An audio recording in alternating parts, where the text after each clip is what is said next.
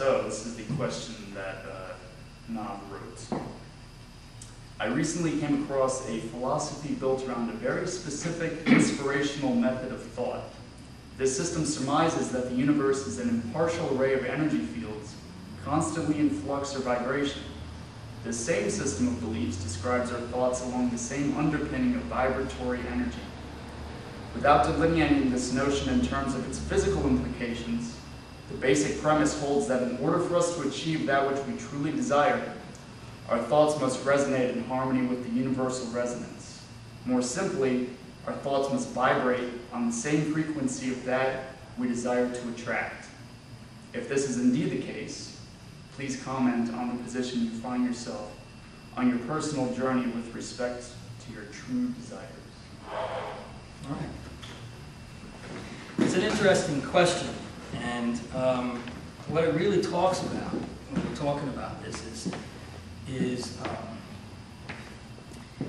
substance and material. And the question really comes into is when you see it coming across that way was how does that substance and material apply? When he was asking me, it was also in my life personally. If you notice at the end of the question, he was talking about how do I apply this personally? And if I applied it differently, and if I applied these energies that we talk about differently, why am I not a millionaire? You know, why don't I have millions of dollars sitting in the bank? So, so we're having this intimate conversation here. And that is a problem when you actually start to come into a duality that I've been wrestling with throughout my life. And the difference between substance and material and working on these energy fronts, like you guys know how you can feel a person's energy, how you can understand what everything's made up of energy. So you can use that energy to do different things with it. But I've chosen to use the energies and with conflict to go more along the lines of substance instead of material. Material comes from the mind. Substance comes from the heart.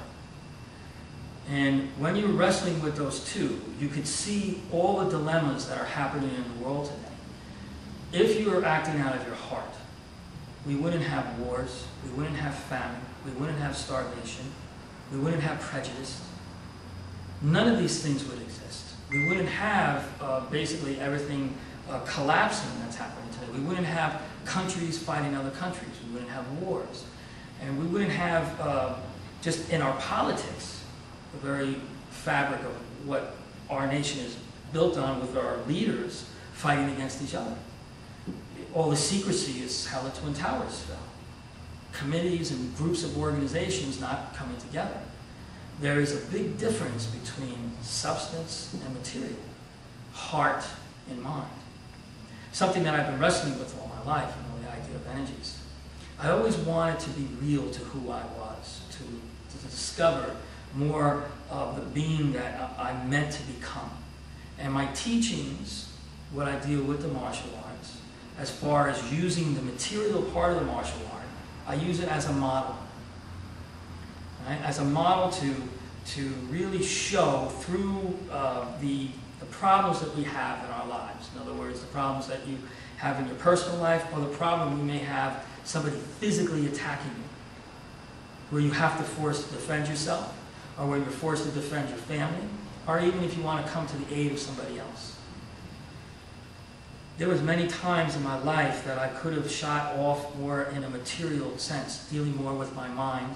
And the mind is a big process of it, because the conflict between mind and heart, substance and material, is a battle that you will always have to fight.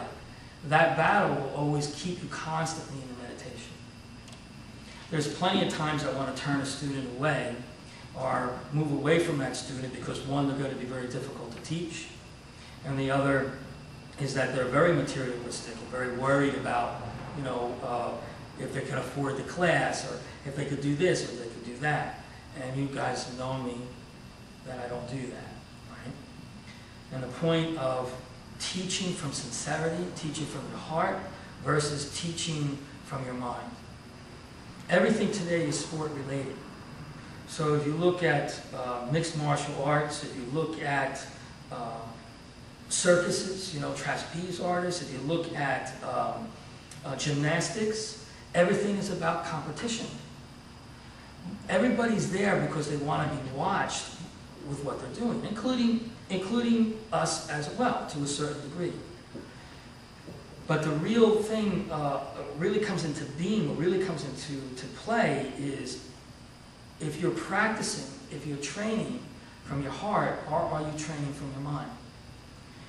If people are showboating or are looking, they have a goal, and that goal can be to be the world champion, or that goal can be to be the best gymnast. And there's a lot of praise and a lot of things that are involved with that come into play. Now that's the mind. I'm subject to that. Everybody's subject to that. But somewhere along the line, you have to find balance between the two if you truly want to grow. Now you guys have known I've been trying to grow this school for forever. The reason it grows the way that it has grown, and slowly as it's grown, is because I truly try to teach it.